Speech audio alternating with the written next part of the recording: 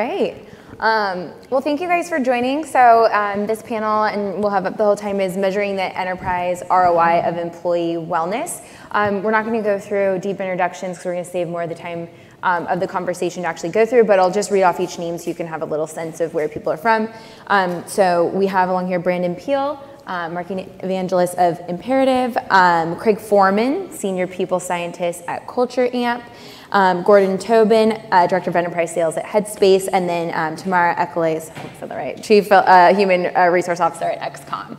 And then I'm Melina Markley. I'll be leading the panel. I work for Sequoia Consulting Group. So we'll go ahead and get started. We are going to leave 10 minutes at the end for questions, so feel free to take down some notes as you're going, and either we'll answer a question or get to it at the end. So cool. All right, we'll get started. So one of the things I wanted to do that seems a little obvious, but is actually just define what is wellness in culture, as we kind of will be talking about it through this session. So there's been a lot of talk on, what our company is trying to do as it relates to employee wellness and well-being. How does that have an impact of culture? So the first question I wanted to start with was maybe a quick lightning round to help clear up what exactly are we talking about when we use these terms, wellness and culture?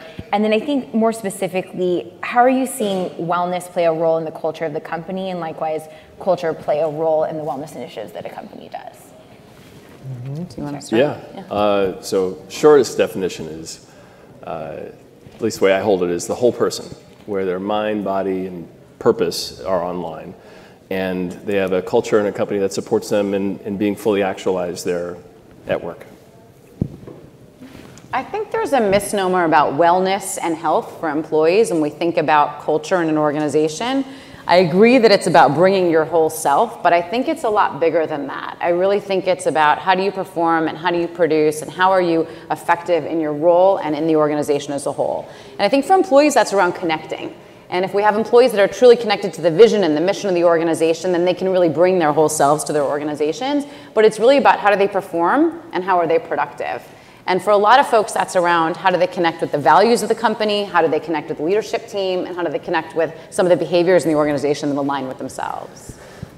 Right. So thinking about this from a high-level definition perspective, when I think about wellness, at least in my world, I think about the programs that organizations are involved in really to help with creating the environments where people can really thrive. So, and that could be mentally, physically, and even these days, possibly spiritually, right? And emotionally. And emotionally, yeah. Right, emotionally. Mm-hmm. But culture is something I think even more about, and we do a lot of work around maybe measuring wellness and how people feel about it. But culture, I'll just share two definitions.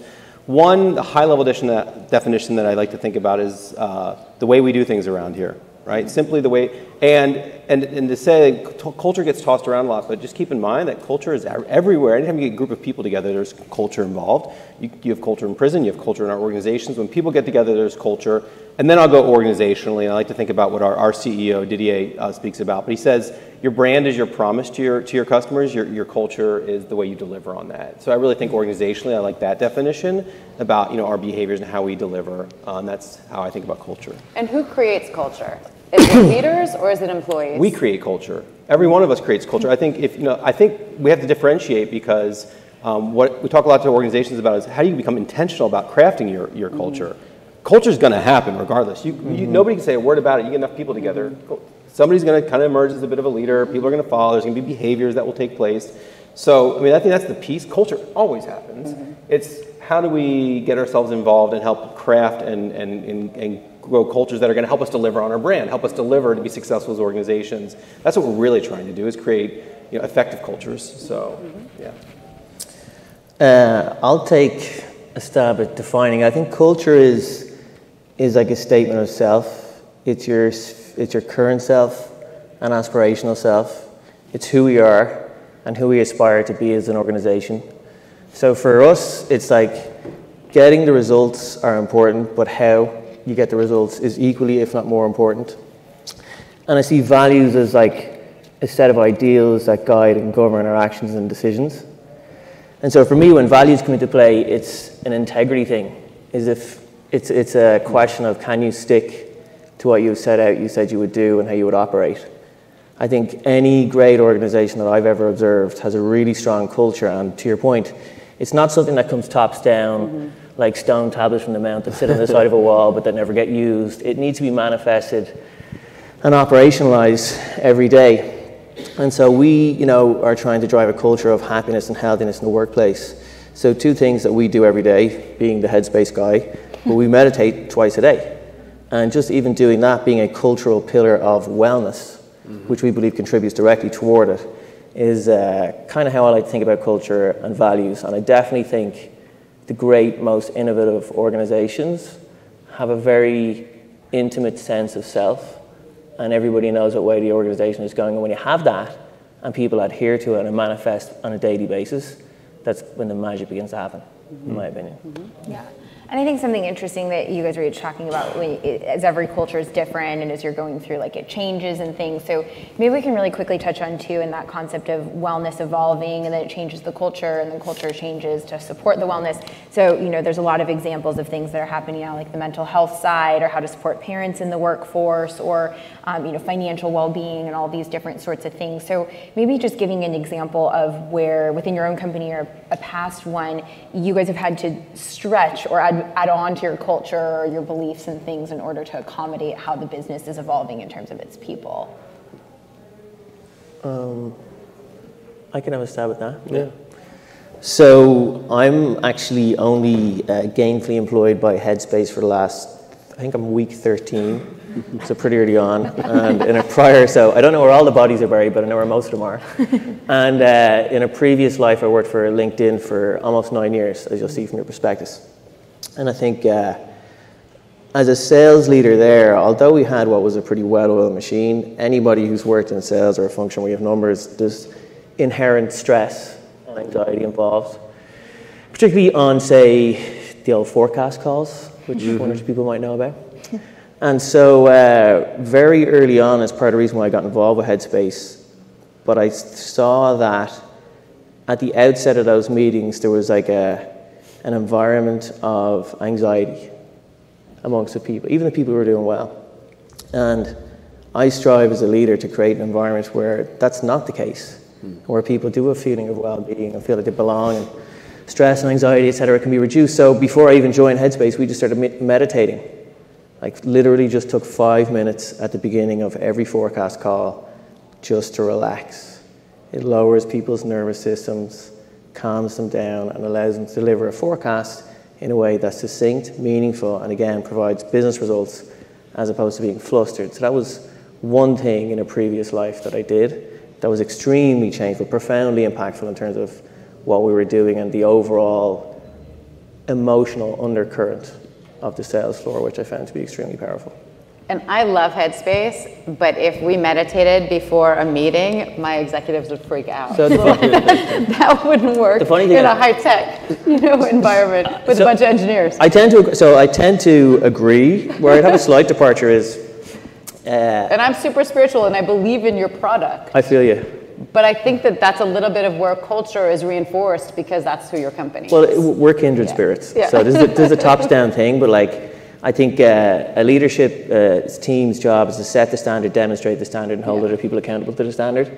And so you can't just expect that people are going to do this or do any other things. You need to do it yourselves as a leadership team. And so when I think about, when I first walked into Headspace, for example, and I was a big meditator, don't forget, and they were like, oh yeah, we meditate every day at 10 a.m. and 3 p.m. And I'm sitting there nearly falling off my chair going, that's prime time selling time. Are we really going to meditate at those times? Are you for real? But then when I did it and I participated in it, anybody who's meditated in this room knows that special effect that it can have on how you relate to yourself and your emotions and those around you. And for us as a team, I agree that it does need to start tops down. That's where the culture is set. But it's also, there's a bottoms up element to it as well, where I think you can create a groundswell and it can work its way and permeate throughout an organization. I just think that was one of the better things I've done in my career, and part of the reason that led me, actually the main reason that led me to my current occupation as well. Yeah. And I would add too, I work with lots of organizations, and yes, I have my own ideology and where I want organizations to be, but I've really adopted this idea of meeting an organization where they are, right? If I went to work with Headspace and we were running an engagement survey with you, it would look a lot different than we were working together at XCOM. However, I would say there's nothing wrong with setting an intention, and maybe it starts with, we start with a check-in. Maybe your executives get their head around, we're going to open our meetings with a check-in, right? Your executives may agree that we want to move in a certain direction. However, we're not going to meditate for 5 minutes. Could it be, I know we have one meeting where we just do 5 breaths in the beginning of a meeting. Now, even that, the whole breath thing might be much, but a check-in sometimes is enough to start to ground people, to start to get, before we just drop right into getting at it, can we just get in the room? Right? And then I think over time you can shift and adapt. And I also think the pressures, like you said, the upswell, and there's a lot of momentum coming into the organizations now. Yeah. That's also a forcing mechanism around this. But different organizations, I'm sure if you go into an investment banking organization, you can still bring culture in and mindfulness. It may look different. I mean, our new head of people was with BlackRock, and she brought in a meditation program. However, you opted in. Yeah. Versus, if I work with a young tech startup that's from day one wants to be this way. Right. So, and what you're saying is it's one size fits one. I love that. Right. One size fits one. One size fits one. It's not a one size fits all. Yeah, and so I think along with that, it's with even your point, it's getting that buy-in of how do you actually get people to want to do meditation in the beginning, or how do you get them to want to invest in employee wellness? So kind of even in the theme of this panel and the topic that we were given and discussed is, so with ROI, so that return on investment of doing a wellness program at your company, how do you both sell that, and then how do you also create it and understand it and measure it? And there's so much that goes into this topic, so we're going to kind of dive into it a little bit. But I think the first thing I'll pose for you guys is in your own organizations, does ROI even matter when it comes to certain programs related to wellness, or how exactly are you measuring what you're doing? Because I think I've been to a few sessions and talked with other folks where it's even just understanding, is it shifting to being less about the numbers and more just being about doing the right thing or doing the right thing for your people? So I'd love to get that take for you guys. Yeah, so I'm just going to say, as the practitioner on the panel who has to live with my executives and sell your products to them, which I believe in all 3 of them, by the way. Thank you very much. Of course, and I hope to be a customer. I think it's really important for us as practitioners to really stop and think about, why are we trying to constantly measure the value of what it is that we're doing, or the return on what it is that we're doing. We have to be super careful about that. There are no other parts of our organization, like the finance organization doesn't walk around and saying, let me show you my ROI on why I did this analysis. Let me show you the ROI on this. There are not many other groups in our organizations that walk around trying to demonstrate the value of what it is that they do. So that said, I think that the work that all of you do here, and the work that I want to do within my organization, is all around how do we attract and how do we retain talent. And you help with that. And so if we have a great employment brand, or we can attract talent and retain talent, we get high levels of productivity and performance, done. I'm not going to go through a whole metrics around measuring the ROI of what it is that we do across the organization for employee health. Yeah. Sorry. No, that was great. And I think, to your point earlier, like, a lot of this is really just kind of doing the right thing. And it helps that we're able to measure it now. We've got 2 decades now of like measuring basically fulfillment and purpose and health and longevity and tenure. And so, the folks that we work with, they really care about that retention thing. Because a salesperson, if that salesperson leaves after 2 years instead of 3, that's like, I just saw a research report that said it's a $1.3 million loss on average if they leave after 2 instead of sticking around for 3. And so, when I'm in this conversation about what do we measure fulfillment. Do they feel like they can bring their whole selves to work, and that their work is an expression of their values and the impact that they want to have and the types of relationships that they value. Measure how they talk about it. So our employee net promoter scores, that's really important. 2/3 of the workforce is unfulfilled, and they have a negative promoter score of 64. Whereas the other ones who are fulfilled have a positive of 36. So it's like that stuff matters in terms of attracting the right talent, because if people are saying, oh, it's a great place to work, then all of a sudden you don't have to work so hard to develop and retain people. And customer retention is important too, yeah. Right? So you have employee retention, but then if you can align that with customer retention scores, that's helpful also. Yeah, absolutely. Yeah. I also think what's going on, our organizations are changing quite a bit. In the last 10 or 15 years, you go back 30 or 40 years, and I like to think of it as I'm not that old to go back 30 or 40 years. I don't know what you're talking about. But I think about the millennial. I think about like we're moving from kind of our organizations were really built kind of in a left brain world, right? And a lot of the true functions that came up, sales, even marketing really more recently has a seat at the table.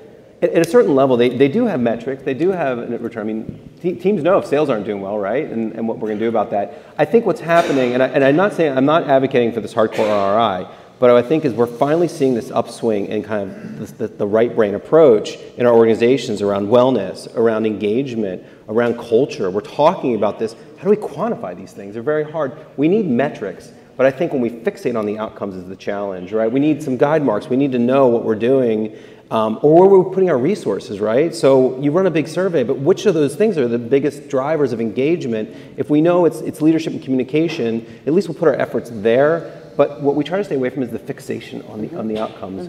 We're measuring our leaders, and they need to get a 2-point gain on their engagement survey. Because then what you get in the book called Prime to Perform, this thing called Cobra Farms, but you get these derivative. People do certain behaviors to get the outcome versus what we're talking about here is how do we drive a really healthy organization with good data and good insights versus it's all about ROI and you just show me the numbers. And we talk a lot about trying to use good data to tell strong stories, right? So connecting the right and the left brain together. The data is the piece that's connecting and talking to our left brain, but the stories, what's happening in our organization, who are these people and what's the impact and how's this impacting our turnover? And tying those two together to tell compelling stories to get your leaders to see it and talking in their language, but to drive change that's going to impact your organization and build a more healthy culture. Yeah, and I think that concept of telling stories is a really interesting point because being someone who has a position within a benefits brokerage firm, like that's who I work for, we often found that this whole concept of wellness was something that lives inside of the HR benefit space, and so everything should be tied to a medical claim.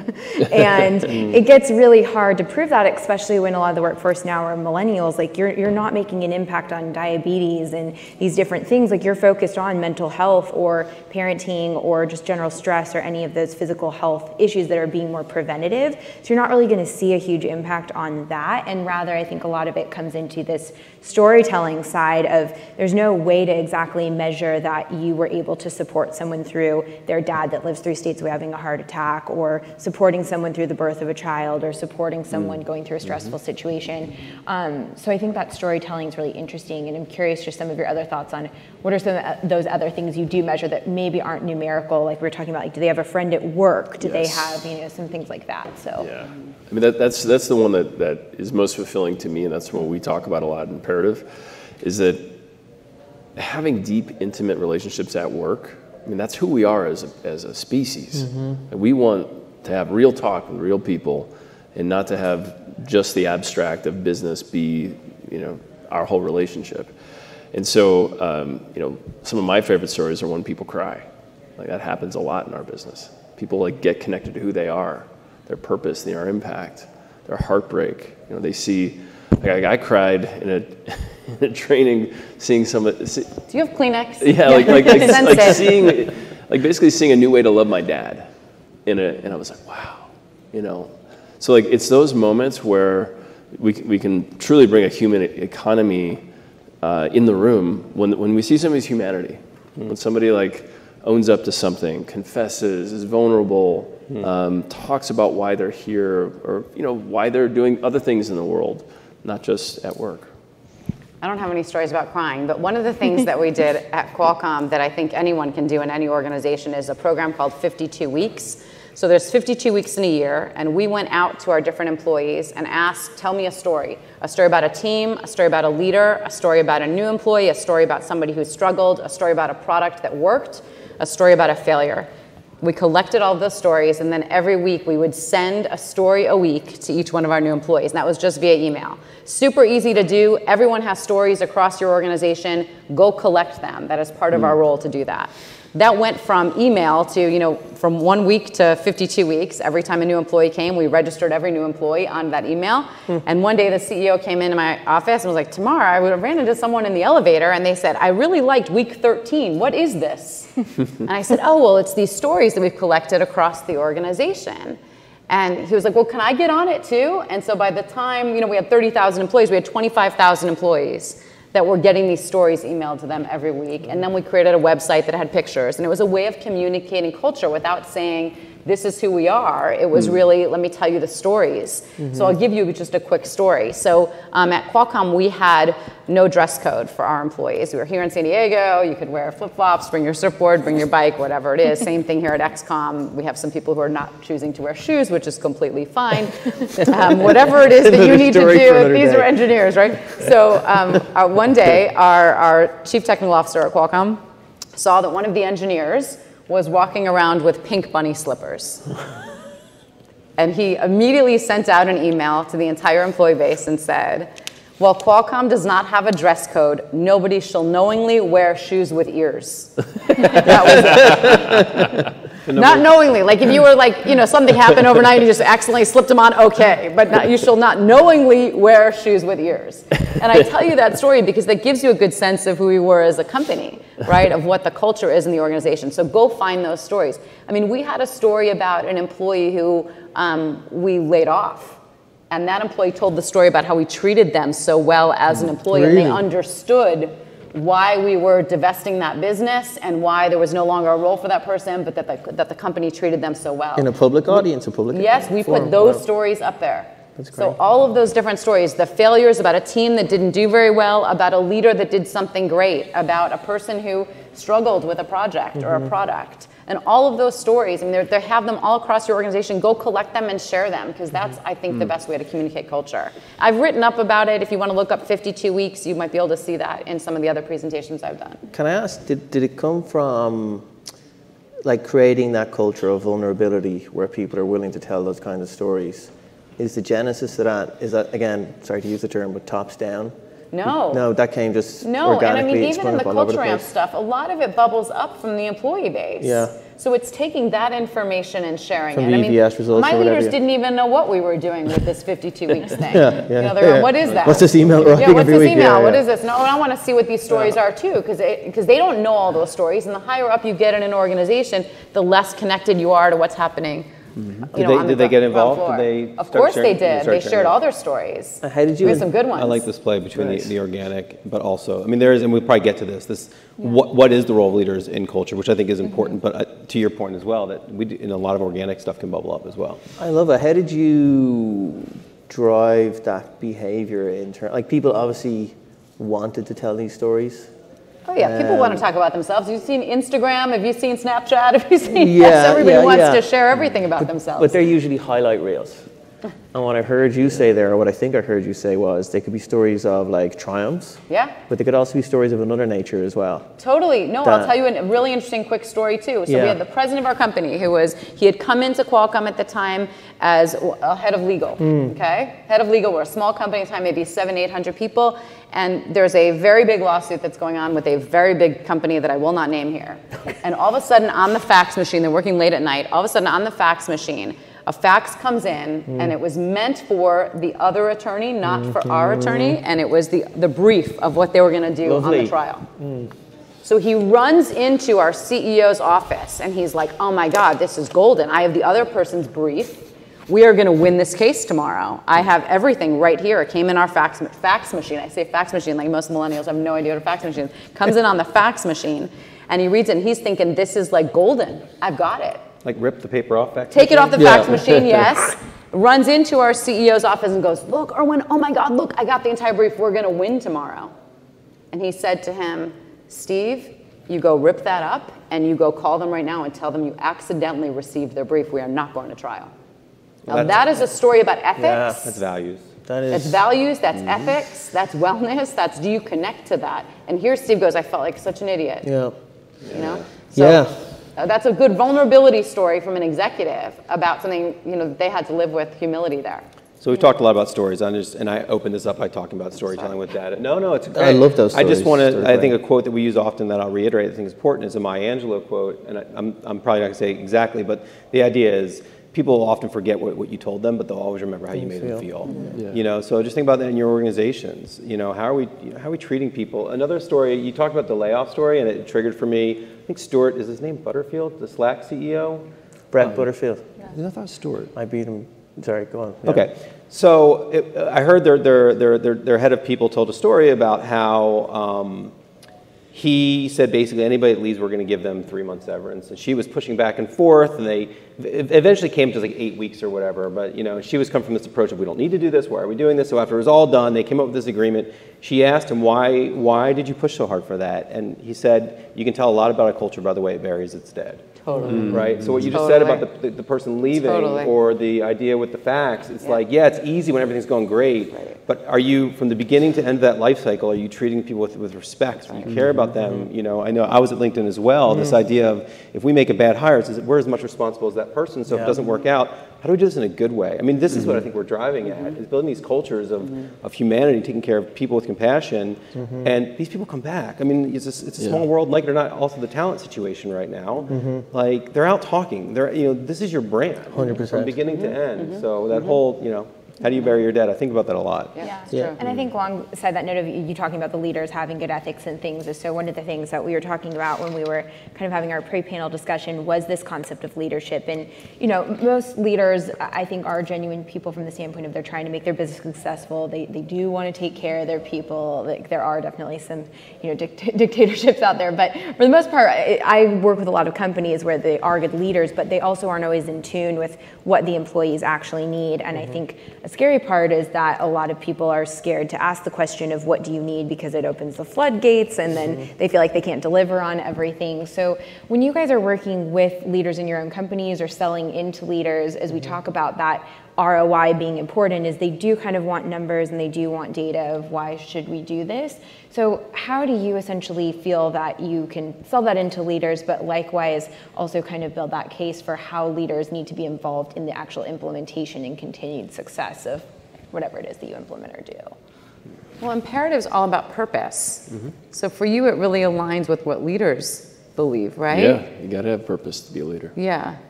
So maybe you could tell folks, I don't know how much they know about your company, but I'm so amazed with what it is that you do, because I feel like purpose is the number one thing that connects an employee to the place they work. Yeah, and it's critical to have leaders involved. I mean, especially given what we do. So we activate purpose and fulfillment at scale for a number of big companies, and the leadership has to be involved because I think you said it. You said.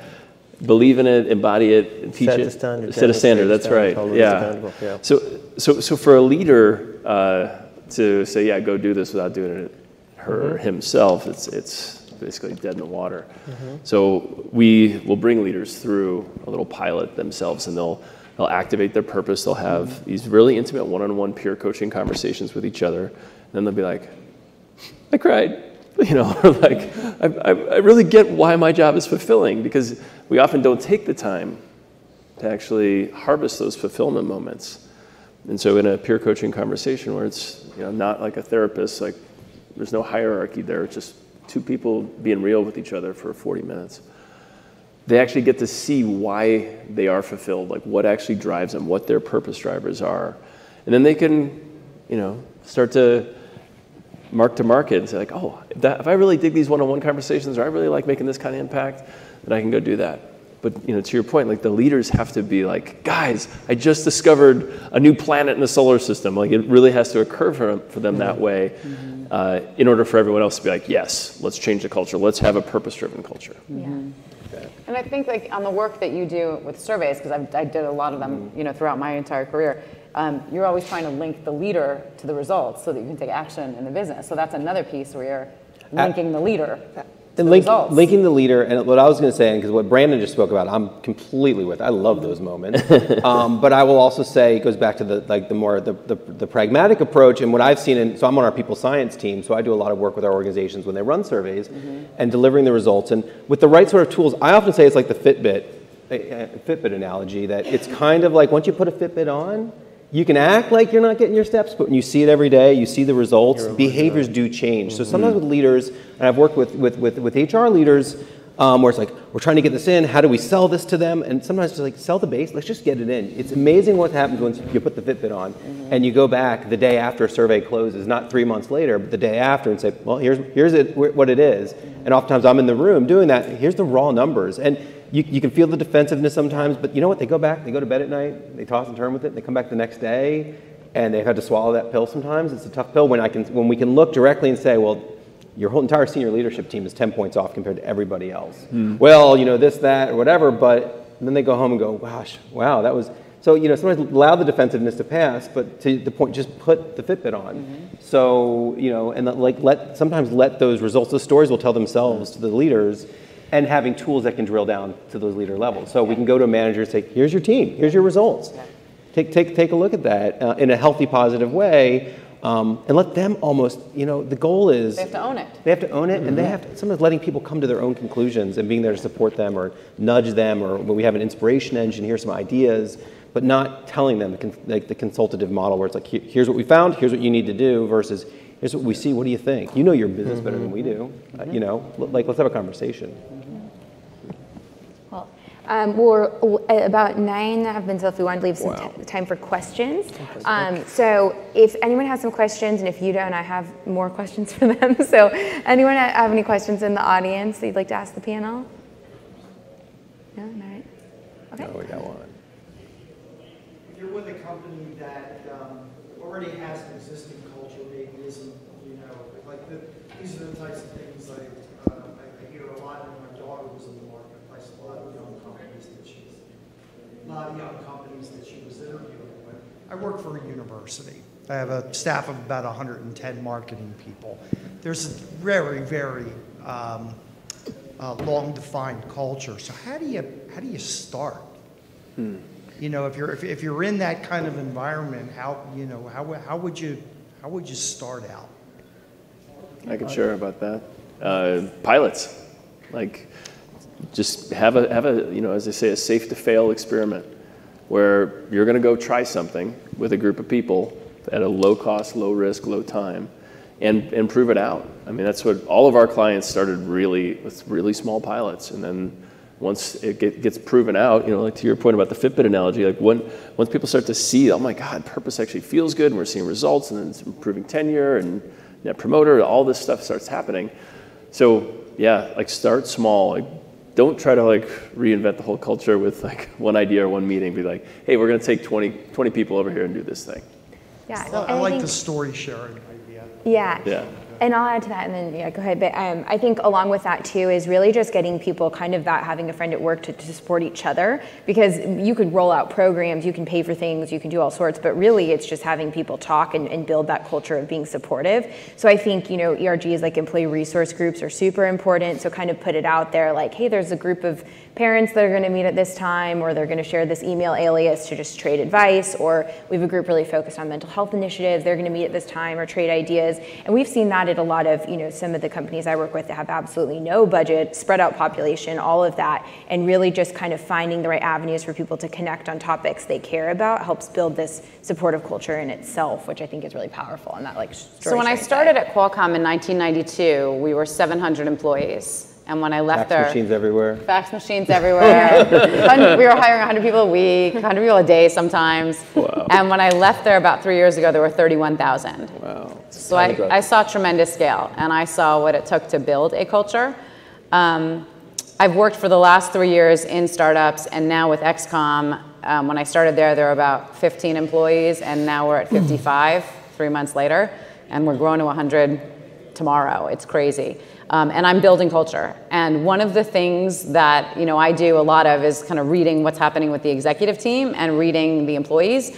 But the number one activity that I do, and I'm not doing it yet with XCOM because we're still too small, is I get a group of employees in the room and I say, okay, give me one word to describe this company. One word.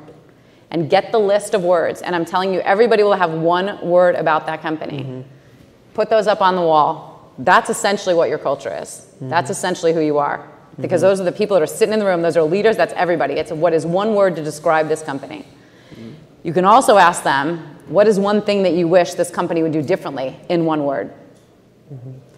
The other thing you can ask them is, what do you wish we were? One word.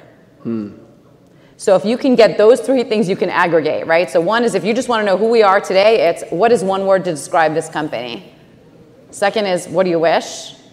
And third is if we could do something differently, what would it be? But just get one word, and that will help you shape culture. I think I'll be quick about this, but you hit on 2 elements. One is what you just said was listen. So that's big in our world. What are you doing? And yeah, we have tools at scale to help you listen to your employees and make sense of it. And number 2 is this idea that, I think what you just hit on is that you as a leader, this idea that you own it, you have to go fix it. The culture is there, it exists. So I think what you said is like, how do we? It's almost like the idea with Michelangelo and the block of shape it. Right, it's in there. Your culture's there. You're not gonna put the culture on the organization. How do we chip away all the parts we don't want to leave behind the beautiful piece that's left behind? That's your culture. And people are craving it. They want it. They want to show up and feel good about work. And the way that you can you have to reinforce it in the organization, right? So if you want to shape it, and you want to do meditation before your meeting, that has to be rewarded, reinforced. You have to be telling people this is okay. And if you don't do those things, it's not going to continue to happen in the culture. So if you want to take the what do we want to be versus what we are, that takes reward and reinforcement theory to the nth degree. Couldn't agree more, Tamara. I took over, as I mentioned, about 13 weeks ago, the sales efforts at Headspace. And one of the things that I noticed is they had a really good overall corporate culture, but that the selling team itself did not have a subculture. And there's a greater philosophical question as to whether you believe there should or should not be one of those. My personal philosophical leaning is there should, specific to the sales team. And so, as opposed to looking back, I think the first thing I would ask myself is, why are you looking to change your culture?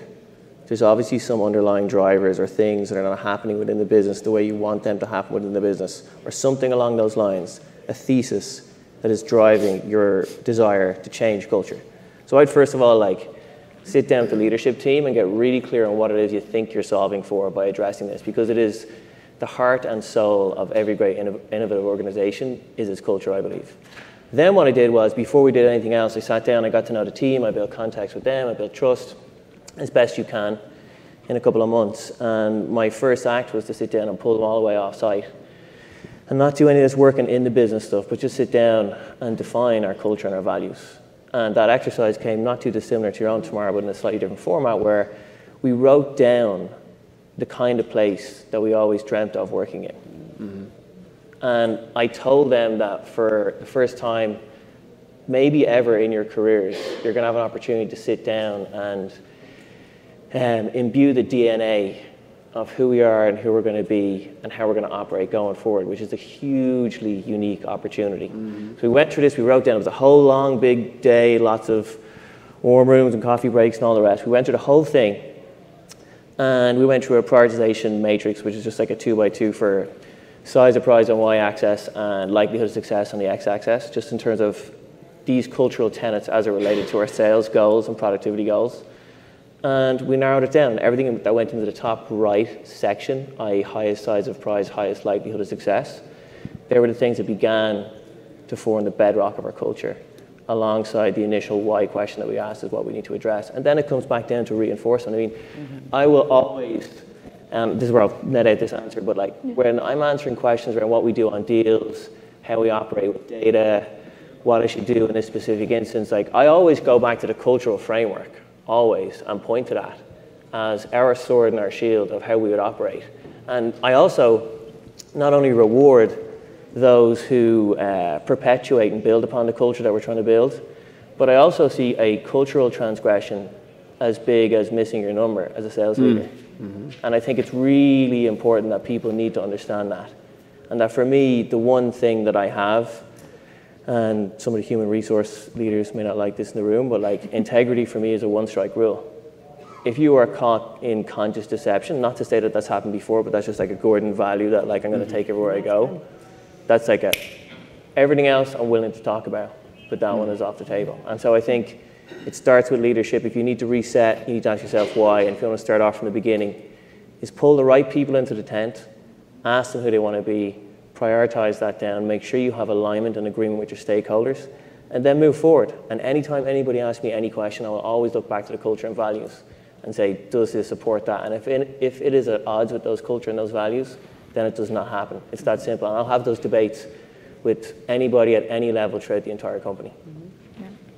Any other questions? Go ahead. Go ahead. One more. To your point, which you're talking about, it's really important to have a culture that's defined in an organization, creating almost a North Star to a certain degree. Yeah. How do you balance that with this idea of people need to bring their full selves forward? You talked a little bit about vulnerability, so this idea of culture coming from the ground up.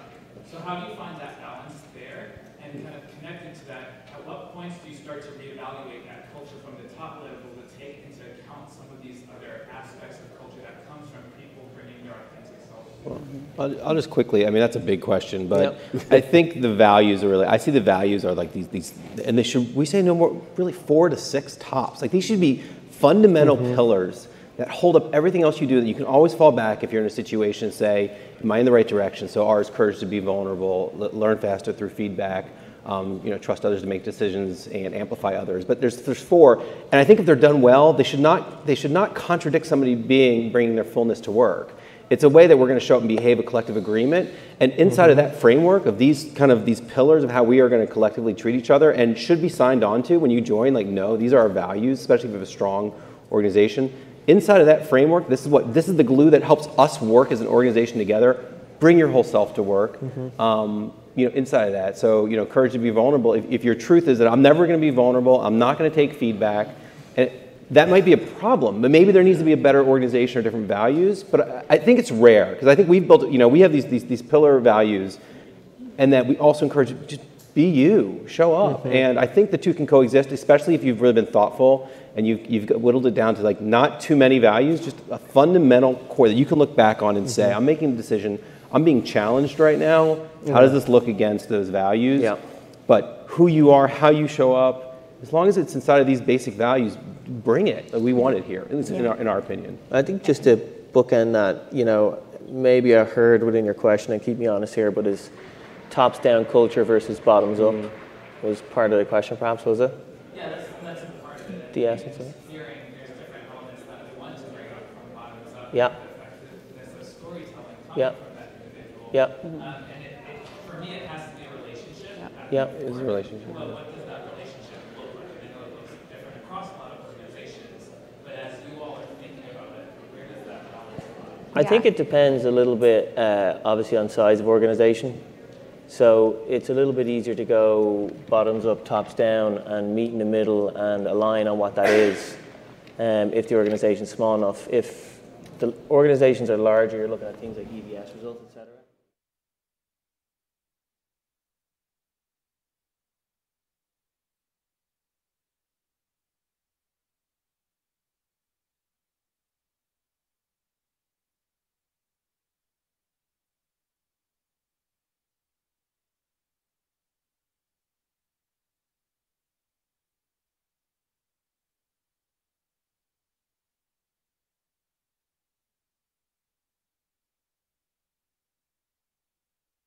We could obviously talk about this all day, but we are at time. So we'll be out in the hall for any questions that you guys have, and jot down our name, shoot us a LinkedIn message. We'd love to hear from you guys. But thank you. Hopefully some good takeaways, and yeah, it was great.